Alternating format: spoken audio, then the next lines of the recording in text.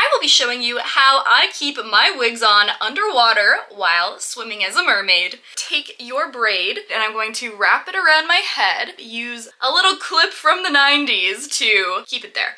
And then we're going to do the same thing with the other side. Put on our wig cap. Take your little wig clips and you're going to kind of pick up some of your sideburns, some of your baby hairs, as well as the wig cap and just clip it into place right there. Take your pin, find the clip, pierce the netting, and now you're going to put it at such an angle, push it right up into that clip. If it hurts a little bit, you're doing it right. Add a bunch of these U-pins all around the wig. Just jam them in there. Take the pin, go down, and up, forward, and then backwards. And that is how I get my wigs to stay on underwater.